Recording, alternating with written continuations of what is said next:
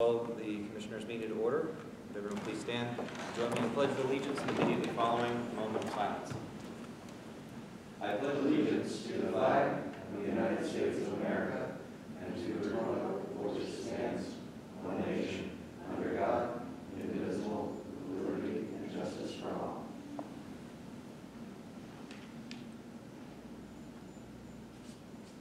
Thank you.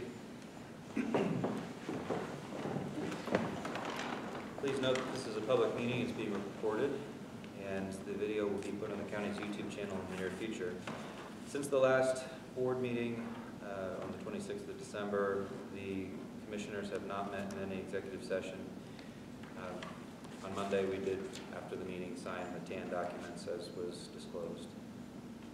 I'm not aware of any correspondence worth bringing to the public. You'll note there's a letter on Pam's desk in support of the library. Or, excuse me, what was that support letter? Historical Society. Right, the Historical Society to be signed. Also, I did want to announce that also on Pam's desk we have an agreement with Forest County to house their inmates. It's an annual agreement. It was passed through a public meeting in prison board, so from my perspective it's ready to go, but you'll find that it's down there to sign, and with relative urgency since it is effective as of this past week. Anything else to bring before the public? Correspondence? All right. Is there any public comment? Mr. Atwood. Okay, you know what time of year it is, so that's what we're going to talk about first. Winterfest.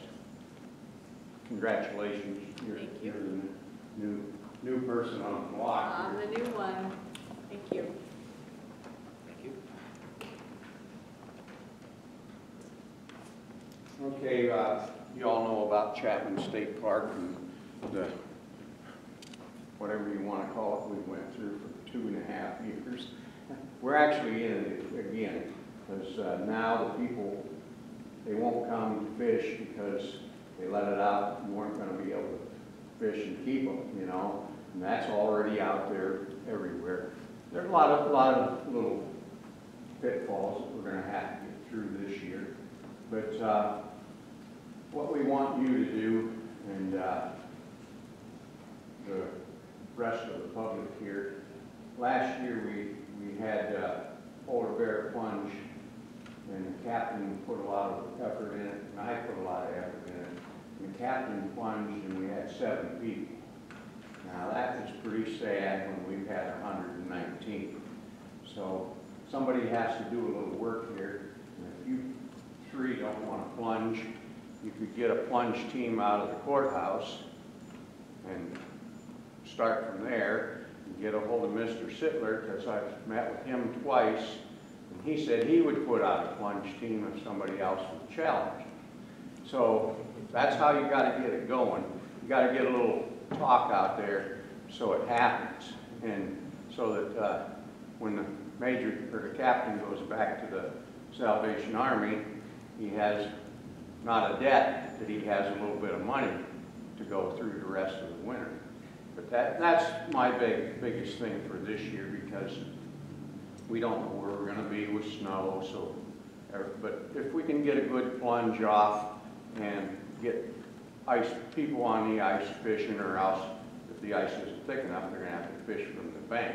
But if we can get them 2 things off the ground, then we'll get momentum going for next year. And we're not going to have a big tent. We don't have hardly any money. You know how it is when things go down, they really go down. But we need your help, and we need your help through the community. And that's the main thing. Now, I've been in this for 40 years or better, and I know what all the pitfalls are. And our best years were when we had a rec director. Okay, you guys haven't had a rec director. Both of our rec directors that we had worked down in Marionville Prison. They stayed right with the game, and the at least we sent them somewhere, you know, they got a job off the deal. And the rec director, I don't know who hired the guy that asked all the questions. He said he was working for the county. But the rec director can do all the little things that somebody like us can't do. And he's accessible to all the things. The only other thing on recreation is we used to have an insurance system with the county. Now we have to go through Penn Soil. We run a full-blown Winterfest. You have to pay $2,000 for insurance, and that's outrageous. There has to be a way that you can put a rider on a county insurance. So you're not insuring, we have to pay for it, and we can get insurance that way. Because what we found on this insurance thing, we actually just uncovered this last year. Half the people that were there had insurance, and we were covering them with insurance. Like the Salvation Army, he has his own insurance. So we're covering him with insurance. Well, the guy told me from the insurance company, he said, you know, that's going to be really sticky when something happens, because he said, we got two coverages going on, you know. Well, you're real familiar with this stuff. And so a lot of things have to be ironed out, and we need somebody to help us iron them out. Penn Soil, RC&D, Wes does a terrific job, but he can't do it all, you know. And that's where we got to go with Winterfest. I'm going to be 77 here in March, and I've been doing this for a long time, and I need some kind of help to make sure that I'm not spending my whole life doing Winterfest and the other activities. But that's where we're going with it, and if you guys can help, jump on, do what you can do, you know. But get a hold of Mr. Sittler and get the ball rolling so there's lots of buzz, and get some teams so that when he shows up, he doesn't have to jump in there with 6 other guys, you know. And the plunge, them guys that did show up, they're the loyal old ones that, well, Al Fox, everybody knows Al Fox. Al isn't quite as old as I am, but he's getting there, you know. And that's saying something for people, you know. But Al, I know when we had a good one, we got about 15,000 for the Salvation Army, and Al raised 8 of it himself. And that's pretty astronomical, you know. And the plunge, if you cover it right, and these guys do a good job, you know. If you cover it right, we could get a lot better coverage than what we're getting, you know. I imagine that 119 was probably a Guinness Book of World Records, you know. Because I know all these other people copy our plunge. They get 15, 30 people was it, you know. But that's the one thing I want to discuss. And the other thing, I'll direct this at you, because I've been down this road here for about 36, 37 years. I have an abandoned well on my property. Well, this abandoned well has caused me a lot of problems. And I know you have to deal with DEP, so we won't go there very far. But I've been to these guys before. Last year I stirred it up again with the governor's office. And I've never had so many people lie to me as I had that worked for DEP. Now, Rich Neville, you may have had occurrences with him. Rich, he always seemed like he was the fairest guy of all, you know, that he didn't lie to me. But they had him do this big report for the governor.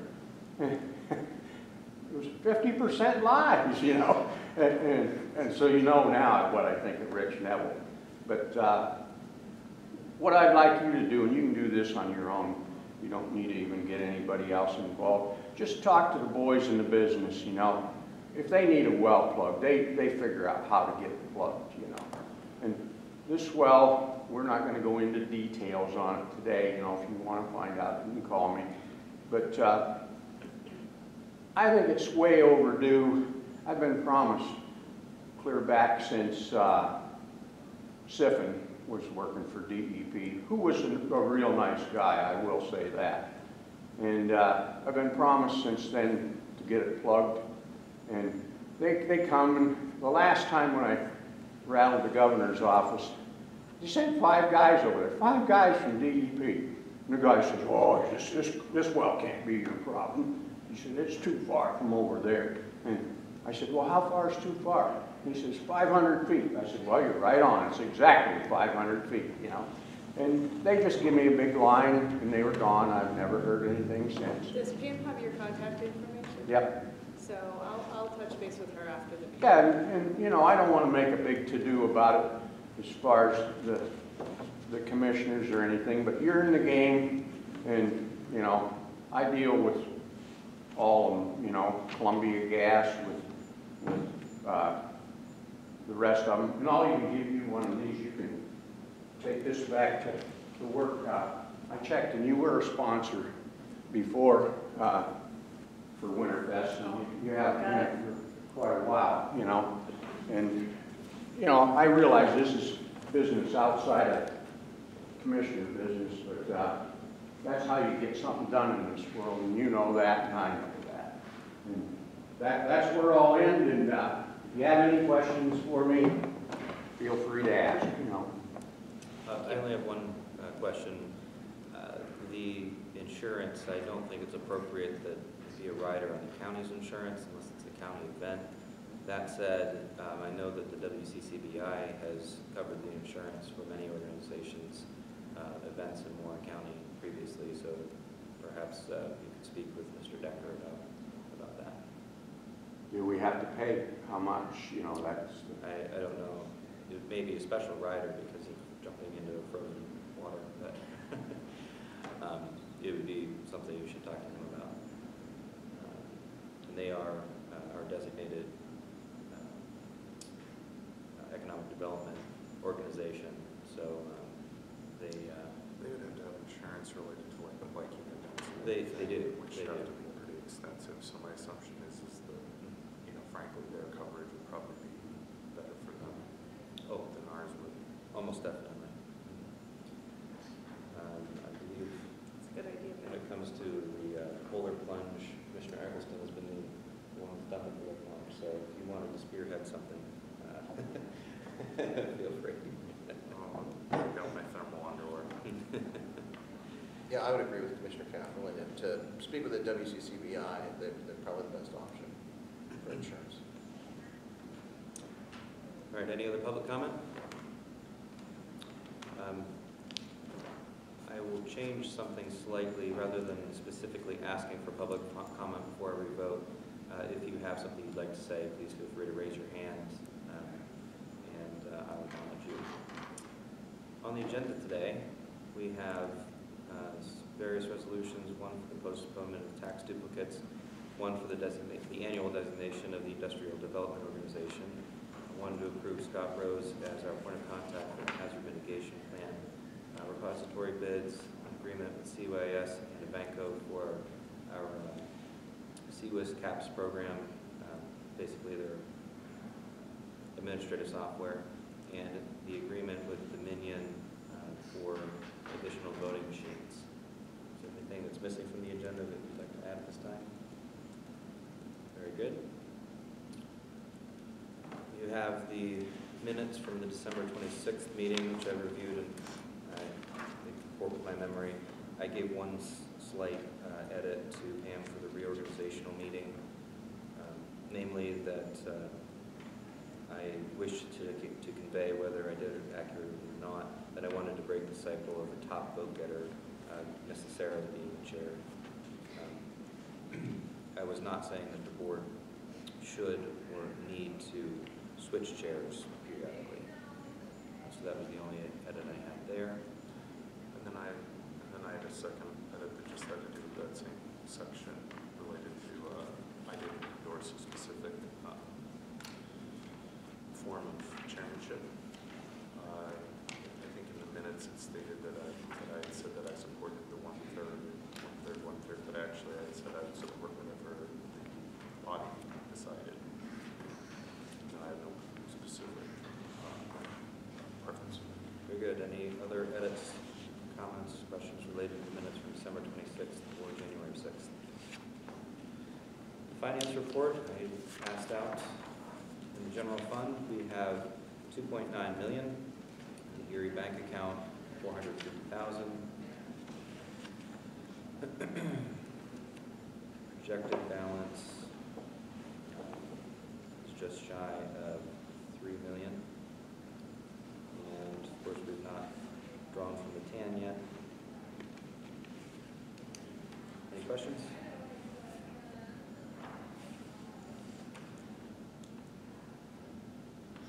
By point of reference, by the way, at this date last year, the general fund balance was 2.2 million. So we're 36% higher in the general fund than we were 12 months ago. There's no proclamations on the agenda. So at this time, I would ask to approve the agenda, the minutes from December 26th and January 6th, as well as the finance report. I'll make the motion to do so. I'll second.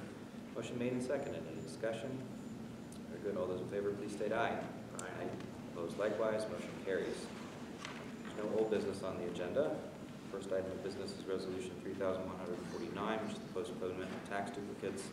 As you're well aware, we do this every year so that we can save on postage, essentially, by coinciding the tax duplicates for the county and municipalities with the school districts.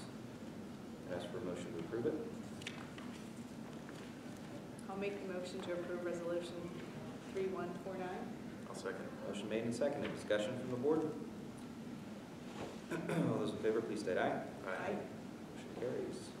Resolution 3150, the designation of the Industrial Development Organization.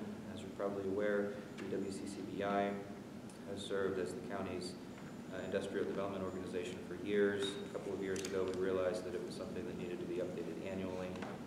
So I'd ask for a motion to approve Resolution 3150 to do so. I'll make a motion to approve Resolution 3150. I'll second that motion. Motion made and seconded. Good Sharon. I like That's it it.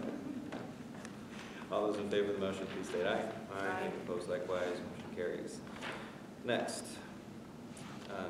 the county needs to identify a point of contact or an agent for Warren County as it pertains to the Hazzard Mitigation Plan and hazard mitigations period. And we have selected, as I believe has previously been the case, Deputy Director of Emergency Management, Scott Rose. Personally, I know Scott's very much up to the task. Do I have a motion to approve Scott Rose? I will make the motion to approve Scott Rose. I'll second. Motion made and seconded to appoint Scott Rose as the hazard mitigation point of contact. All those in favor, please state aye. Aye. Motion carries. Repository bids. Today, there's only one. This is parcel number CY00531163000, currently owned by Chester Hayek in Columbus Township on Route 426 at an assessed value of $2,470. It has been bid on by Lonnie Eastman for a bid amount of $905. Could I have a motion to approve the repository bid? Make a motion to approve the repository bid. I'll second that. Motion made and seconded. Any discussion from the board? All those in favor, please state aye. Aye. Motion carries. Next is an agreement between the county, specifically Children, Youth, and Family Services, with the Child Accounting Profile System. This is for our CWIS reporting. Basically, it's like the enterprise software system for CYS. Directly with the bank, that is. We discussed, or excuse me, we did not. This was presented to us just yesterday at the CYS meeting. It's a very standard change. There's actually no monetary change, purely allowing, I believe, the updating of the system, which is something we do periodically. Do I have a motion to approve the agreement before us? Make a motion to approve the agreement.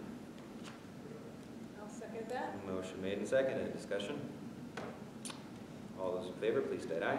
Aye. Motion carries. Finally, we have an proposal from Dominion Voting Systems to amend the agreement that we have with them to include, is it 20 more machines, I believe? To bring our total up to 86? Yes. Okay. As we do not have the language currently before us to actually vote on to amend the Dominion agreement, what I'm asking for is a motion to approve, authorize Eric Kern upon consultation with the solicitor to sign on our behalf to up to a total of, is it 3,500? We could just leave it blank. Yeah, I'd be willing to make a motion to allow Eric Kern and Daniel Schmidt to negotiate a revised agreement to bring the county to 86 machines and to be as fiscally prudent as possible with those. Just because Very good. I'll second that Motion motion. made and seconded. Discussion? So I have all the faith in the world in Attorney Schmidt and Eric Kern to negotiate the contract and move forward to get it done. The bottom line is that I think that we've all acknowledged that the need for 86 machines is a major priority. We've talked about going other directions, but between some of the issues with the elections director